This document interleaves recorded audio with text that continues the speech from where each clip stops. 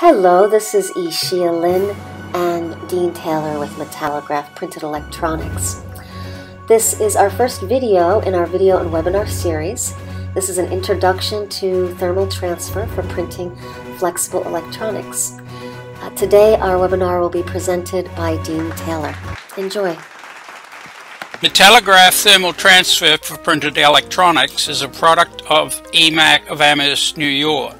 It consists of ribbons for thermal transfer that are made with pure continuous aluminum as a conductor and resins for insulating or dielectrics. We also have some rather special films that we can help for insulators as well. Thermal transfer is widely used for labels and for identification in shipping and manufacturing. Because of the applications, they print on a wide range of films and papers. For Metallograph, we just suggest you use the highest quality. The technology is based on durable label constructions because that is EMAC's business, and consequently the Metallograph ribbons are durable because that has been designed in. Now, thermal transfer is a solid state process.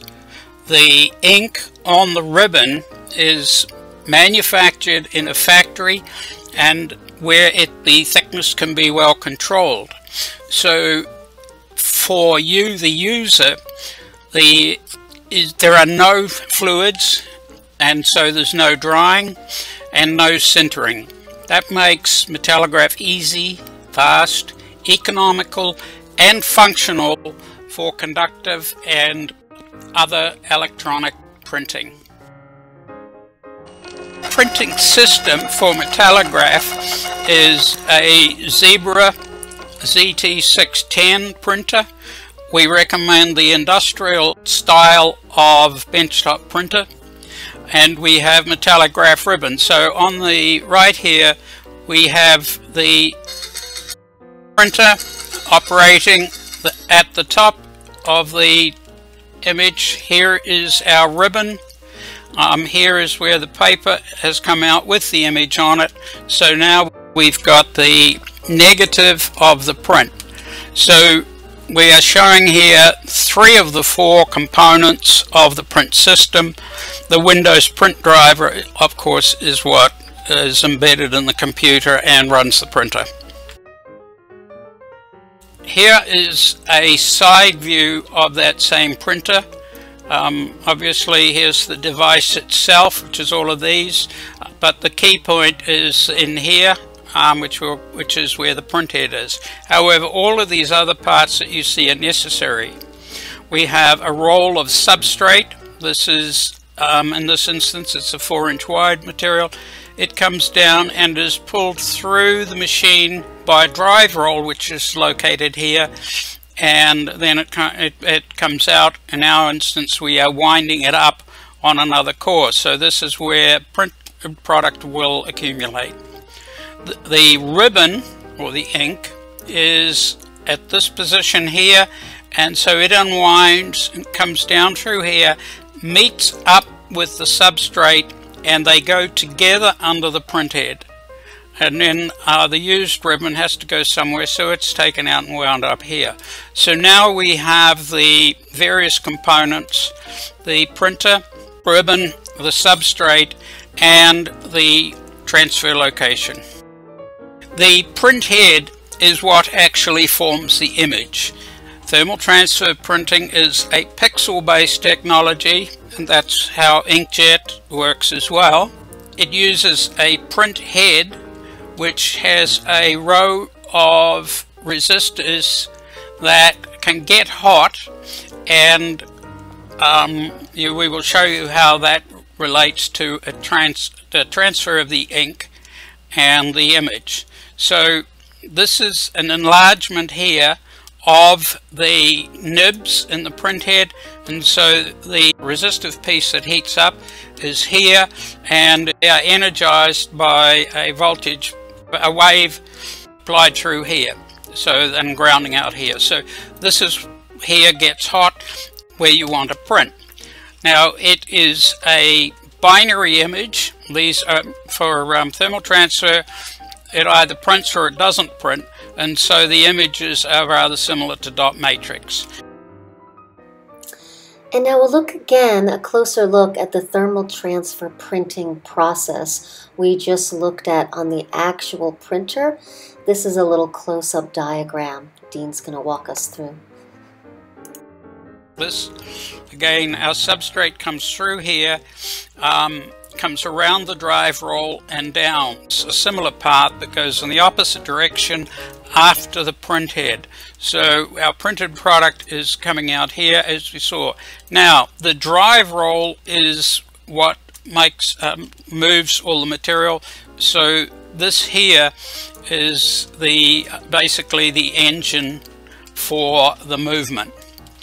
The print head is here, and these are the nibs. So there is pressure from the print head on the back of the ribbon to ensure that we have some friction there for the drive roll to function and pull the materials through.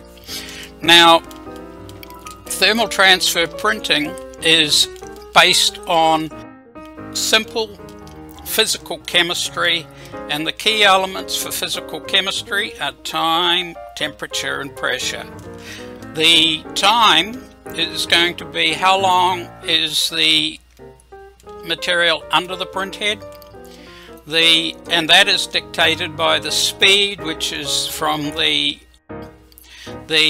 pressure is from the head coming down, and then the temperature is dictated by the energy pulse that is sent to the nib.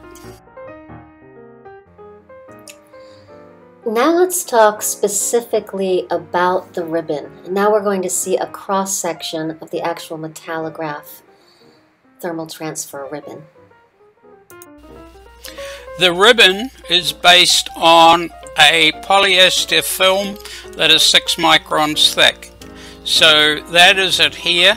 Now one side is against the nibs. Those nibs get very hot, and they are much hotter than the melting point of the polyester, so that's necessary to have a heat resistant back coat between the polyester and the nib, and that's what this is here. This also makes sure we have the right amount of friction between the head and the ribbon, and it helps keep the head clean. So there's actually a lot of technology embodied in this particular back coat. On the other side, this is where we have the ink, and in this case the key element is the conductive layer of pure aluminum. Now that's about 250 nanometers thick, a quarter micron. So it's on the other side. It is separated from the polyester carrier by a release layer.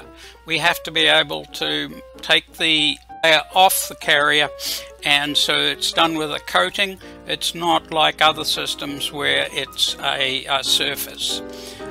The other component is a heat sensitive or thermoplastic adhesive. This, when it gets hot, softens and it will stick to the substrate. So that's about 2 microns thick. The release coat's about 1, and the metal is about a quarter. So this whole layer is only a few microns thick. Now let's put the ribbon and the substrate together under a nib. And here again, so we've got the print head with nib here, back coat, carrier film, release layer, metal, adhesive, and the substrate. You'll notice that now we have these well in contact. The motion is from right to left of the substrate with the print head fixed. So now let us energize the nib. We get that hot, and the heat from that is going to pass through the ribbon, the coatings, and into the adhesive here, and the top of the substrate. So now the adhesive is soft, the substrate is warm, and with the pressure exerted from the print head, these will bond. Additionally, the release coating also gets hot and it becomes more frangible, so it can be separated more readily. So now we again, we're moving the substrate from right to left in that direction there, and as it moves forward, we now will have an area where the bonding will have occurred, because this is the distance that the paper's moved to get a pixel. So now, just to recap, if we look at the structure, again, our ribbon here, the substrate with the print on it, and the negative on the image, which is wound up. Let's look now a little bit at the relationship between the file that you prepare and the print you get. Now, this is a binary printing technology, so we either have a dot or a pixel, or we don't. The best way to do that is to make sure that the file is a dot file or a raster file, and that the pixels that you want are all black. Then there's no issues with the printer in determining what it needs to do. Here we have a typical RFID antenna, and with these, the important area that needs the most control is here, because that's where the chip gets attached. Now, there's a gap between the left and the right on this, and so here we have it enlarged. We print either with 300 dpi or 600 dpi, that's pixels per inch, and in this instance here on the 300 you can see the stepwise nature of the file. The gap in this case is 2 pixels. 1 pixel is about 85 micron dimension. The 600 dpi is half that, or 43. So you can see the step structure and the square and the very precise dimensions in the file. Because we have thermal activity, we are trying to heat something, the transfer of the heat into the substrate through the ribbon and into the adhesive is not directly proportional to your file. At the edges, it just doesn't get as hot. So we have rounding off on the corners. Okay, so you can see all the corners are rounded off. The gap is still good, and that again is about 170 microns, which is really just right for the typical RFID chip. Over here we've got the similar effect with the 600 dpi. You can see that it's a finer, we don't have the stepping, the edges are straighter, but we still have the rounding off.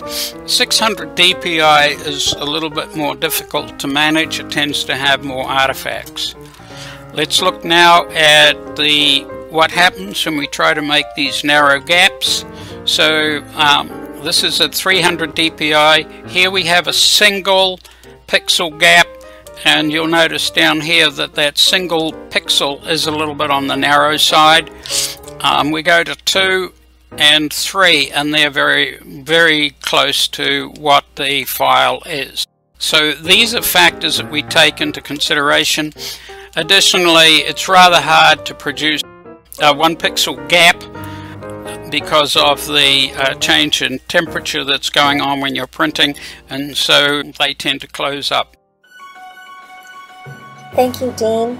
For further information, samples, and videos, stay connected with our monthly newsletter and YouTube channel. Contact us directly via our website with any questions, www.metallograph.tech. Over there you'll find information on applications and print systems, as well as our partners, printing and application hints, our free sample program and pay for print program, as well as videos of printers in operation. Thank you for watching today. This is Dean Taylor and Ishia Lin signing off. Have a good day.